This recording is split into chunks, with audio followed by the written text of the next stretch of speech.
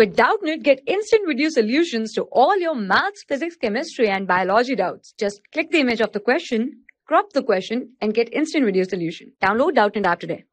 Hello students, in this question it is given as express minus 27 by 45 as a rational number with denominator as 5. Now we need to decrease the denominator, right, to 5. It is given as minus 27 upon 45. Right, we need the denominator as 5.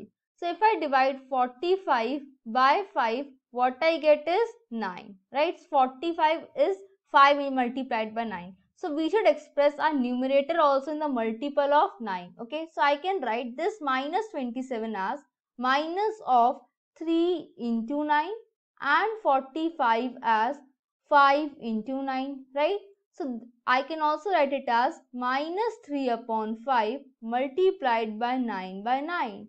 And 9 by 9 is nothing but 1. So this will come out to be as minus 3 by 5. So our answer will be minus 3 by 5. Right? We have expressed this rational number in terms of minus 3 by 5. That means with the denominator 5 and the numerator is minus 3. Okay?